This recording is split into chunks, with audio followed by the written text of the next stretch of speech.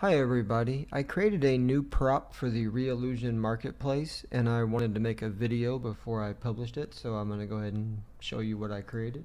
Here is the prop. So first I'm going to just create a new one onto the little viewport here. I'm going to just click on modify and go down to transform and say reset zero out. Now I kind of cheated. My room here is perfectly sized for this wall. I already did that before I started to make the video a little bit shorter.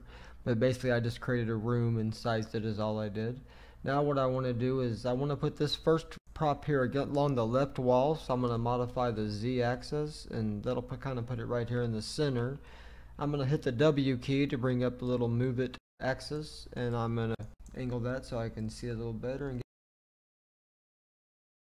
I'm going to hold down the control key and I'm going to make a copy of my wall, and this time I'm going to go over here and go to 270, and now you'll see my little wall lights kind of appear. And let me kind of get this where I can see the edge there a little bit. And now I want to take my room and I'm going to size my room down a little bit to kind of have it fit. Okay, to show you there's nothing on this side.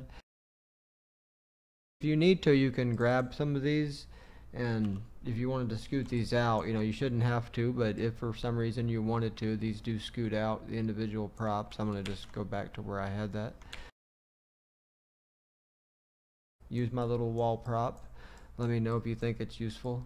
That was my very quick demo of the wall prop with lights. Thanks for watching.